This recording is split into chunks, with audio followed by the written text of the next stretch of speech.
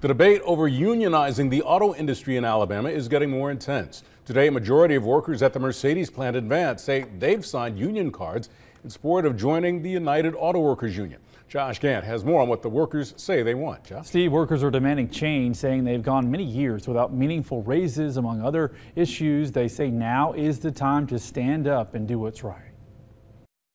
We're exercising our right to fight for a better life.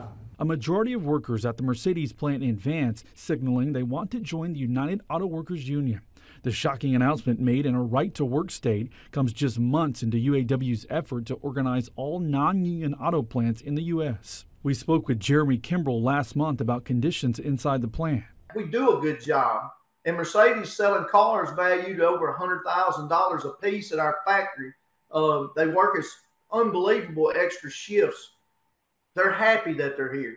They just don't want to pay us. They want us to work for less. Better pay is one of the things workers are fighting for. A recent report by Alabama Arise shows pay and earnings among Alabama auto workers have dropped 11% between 2002 and 2019. Despite rising profits for the auto manufacturing companies and robust economic growth in the years that followed the Great Recession, we have seen that Alabama's auto workers are earning less than they did a generation ago. Anderson says the report also found big gaps in pay across race and gender lines, as well as deteriorating conditions on some of the shop floors. We just found that the payoff for workers just has not kept up with time.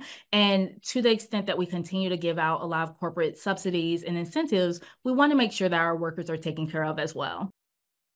We got this statement from Mercedes saying, in part, the company has a strong record of success over the past 25 plus years, operating as one team in Alabama. The company says it has a proven record of competitively compensating workers and providing many benefits. The company also says it has a positive team culture and an open door policy for its workers. Alabama Secretary of Commerce recently telling us that the state's economic future is on the line here.